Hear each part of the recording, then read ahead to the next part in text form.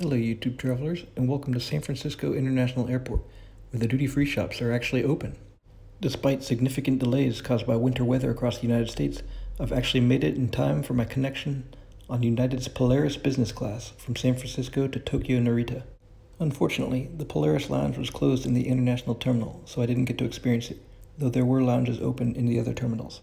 Instead, I've gone directly to the gate and am trying to make sense of a confusing scene. Although only 2 minutes past the appointed boarding time, the signage already indicates the gate is closed.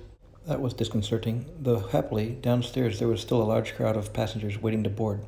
Unfortunately, however, there didn't seem to be any kind of priority boarding lane, and oddly, they only used one jet bridge going to the L2 door. This seemed odd given that they had another jet bridge which you would think they would use for the business class passengers. The business class cabin is large, and seeing as this is a 787-10, has the new seats in a 1-2-1 configuration. The seats are staggered, and I chose odd-numbered seat 3A so that I'd be closer to the window and hopefully have a little more privacy. Although the cabin itself seemed cramped with narrow aisles, the seats looked new and impressive, and there were a tower of amenities waiting for me at my seat.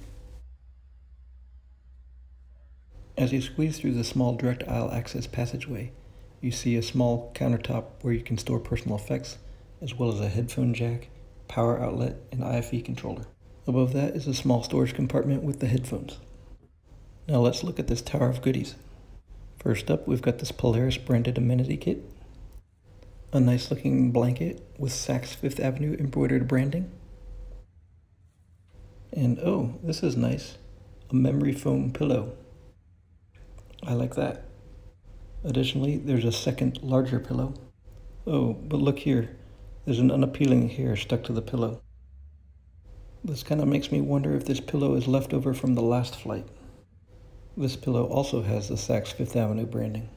I better check the rest of this pillow. Uh-oh, here's an even more egregious offender. I'll have to deal with that in a moment. Meanwhile, here's a view from the seated position. We've got the TV screen, a USB outlet, a small storage slot, presumably for a tablet, and a table that pulls out underneath. It's not huge, but you could get some work done here. And this is pretty neat. There's a little area here where you could prop up your tablet.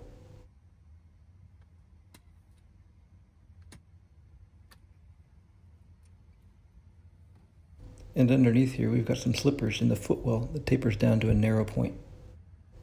Here's all the controls for the seat, as well as some of the lighting controls. And this button here allows you to electronically dim your window shade, though I know some people aren't too crazy about that feature. Next up, we have a personal reading light, and oh look, somebody's used bottle cap. Honestly, I'm not sure why you design a seat with a well like this. It's reminiscent of that American Airlines 787 with all the fluid in it. It's evidently hard to clean, but also doesn't seem like it serves any purpose.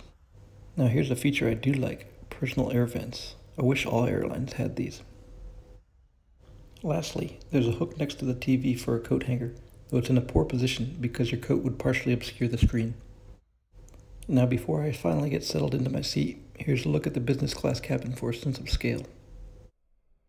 So, how about a welcome drink? Sorry, no, the flight attendant says they're only allowed to serve water on the ground.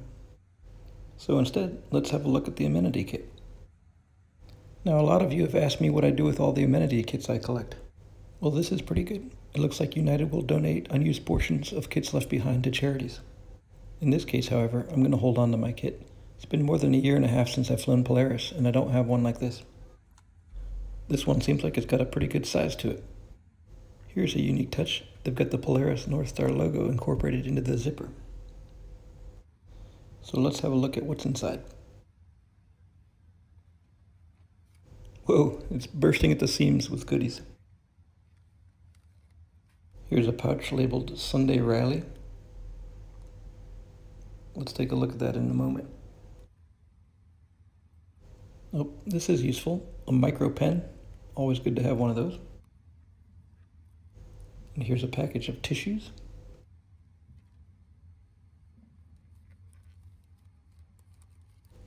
As well as a dental kit.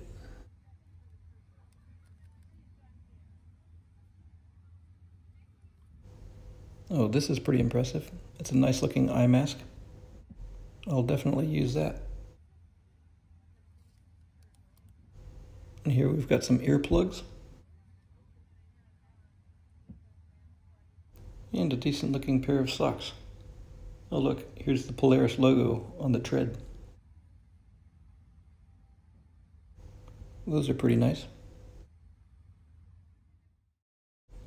Okay, let's see what's in this little pouch. Here's all the stuff that was inside.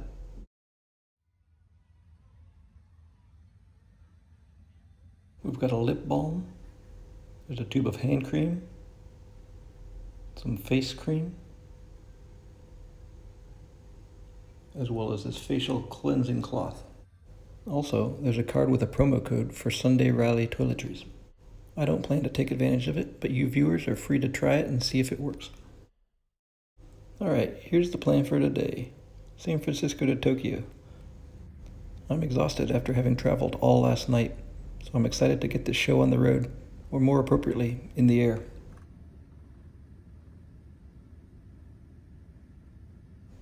There wasn't a great spot to work it into the video before, but while we were still on the ground, the flight attendant came to ask me what I would like for my lunch entree. There were no menus, so I don't know why she presumed I knew what the options were, but when pressed, she confided that there was a beef short rib, a pasta, and a fish, which for today was turbo. It wasn't long before we were out over the Pacific, but in the interim, here's a look at some of the beautiful views. If you enjoy flight reviews, please hit the like and subscribe so you'll be notified every time there's a new video on the Gentleman of Fortune channel. And if window views aren't your thing, you can jump ahead to about the 7-minute mark where the commentary will recommence.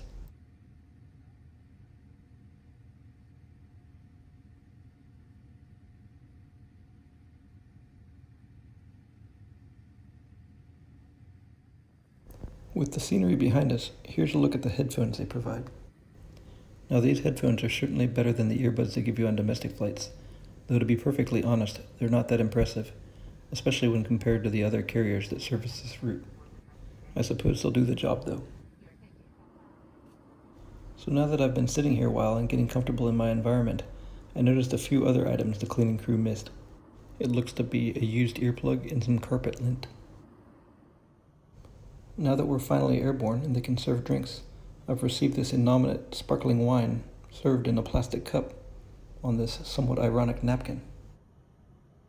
United's website advertises a restaurant-quality, multi-course in-flight dining experience, though sadly that seems to be another victim of COVID, as now everything is delivered on a single tray. Upon initial inspection, the meat appeared to be overcooked and dried out. Happily, I can report that in this case, looks were deceiving, and the meat was tender and succulent, as were the vegetables that accompanied it. Unfortunately, with everything crammed onto one tray, some of the stylish elements are lost in the clutter, like these two little salt and pepper globes, reminiscent of the Continental Globe logo design. Hey look, mixed nuts. I bet that would have gone great with the drink service.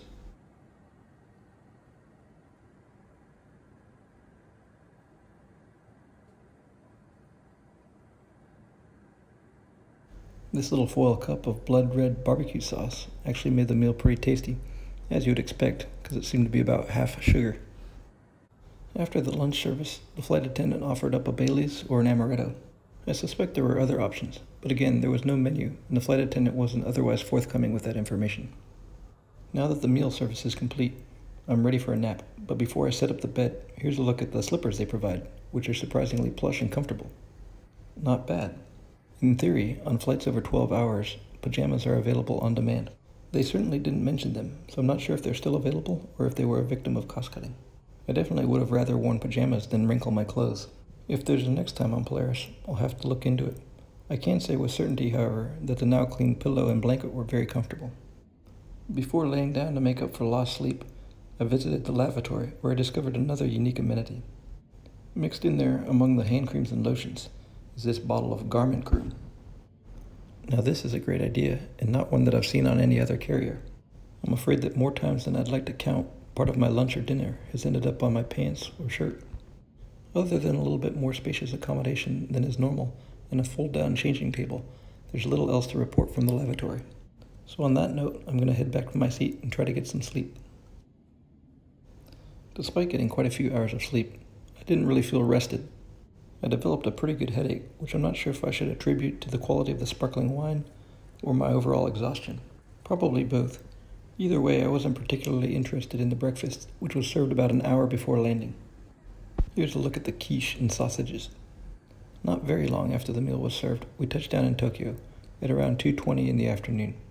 To be honest, I'm not that crazy about this flight's schedule. The departure timing provides lousy connectivity unless you're starting on the West Coast, and the arrival time kind of wastes the day. But then I guess the schedule is probably based around the flight timing in the opposite direction. Overall, there were a lot of thoughtful touches that were put into this product, though sadly, I came away from the experience not that impressed. There were the obvious cleaning deficiencies that no amount of self-promotion is going to make up for.